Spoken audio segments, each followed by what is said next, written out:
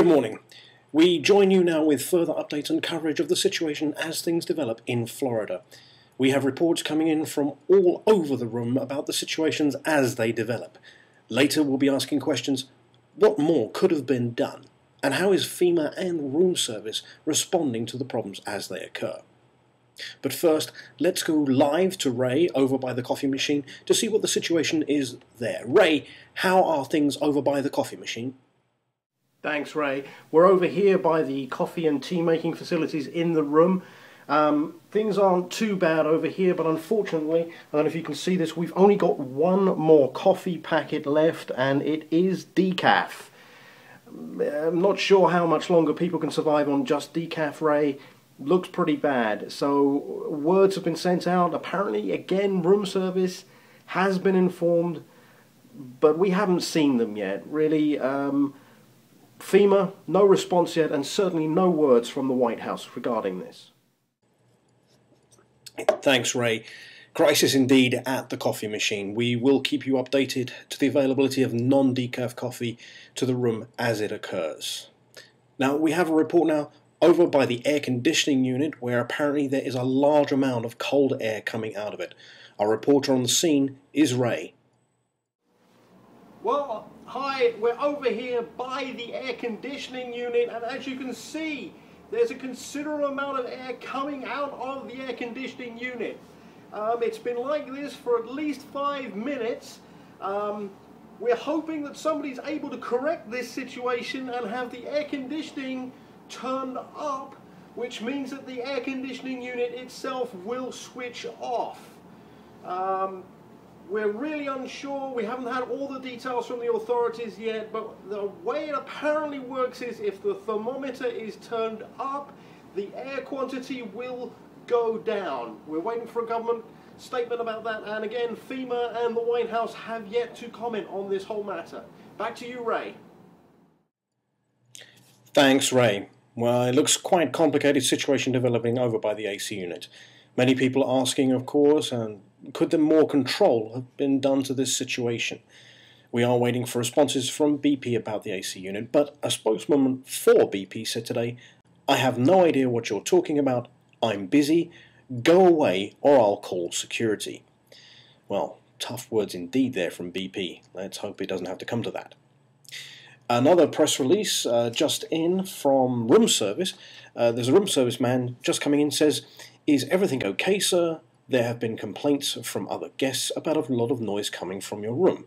Do you need a hand with the air conditioning?" Well, there's good news indeed that somebody may very well be able to control the air conditioning situation. We'll give you more about that as the situation develops. But another developing story is from the bathroom, and we have a live feed from Ray in the bathroom. Ray, what's going on in there? Can you give us any information?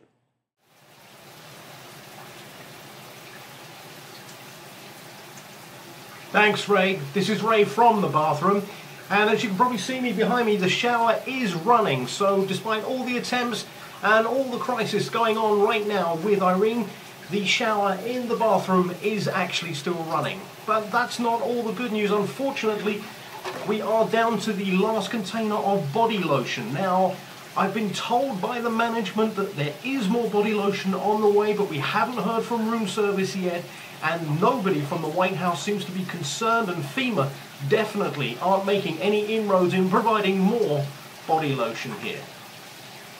That's great, Ray. Now, the body lotion situation obviously under control there, but can you confirm what are the hazards with the shower that's running? The shower is running, Ray, yes, and if nobody turns it off, there will be flooding in the bathroom. But we hope to have the shower off very soon. I've been told by room service somebody will be available to turn the shower off. Well, that's good news, Ray, that somebody should be able to control that situation. So we're hopeful that everything's going to be good there, Ray. Take care of yourself and enjoy your time in the bathroom, Ray. Thanks, Ray, and back to you. Well, that's certainly developing interesting stuff there in the bathroom. We hope Ray's going to be fine out there. So we're just having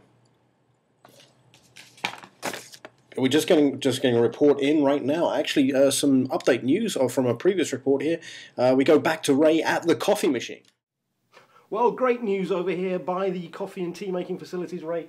As you may be able to see from behind me, a big supply of regular coffee has turned up. We've got, I can see 4 or 5 packets may have turned up from room service. Quite an outstanding feat here. I think this just shows that the services and authorities can really come together when they really need it. People are rejoicing already, and I believe somebody will be making coffee shortly. That's outstanding, Ray. Certainly good news and a lot of very happy people from all over the room. Well, that about wraps it up for our coverage for now. You can get further updates from our website at www.wtf.news.com, or you can follow us on Twitter at Shouldn't Ray Be Working Harder? And of course you can follow us on Facebook, which is really You Have Too Much Free Time, Ray. One final update, and that's from the press, the USA Today, covering some incident in New York about a little rain that went sideways. Well, that sounds far more interesting.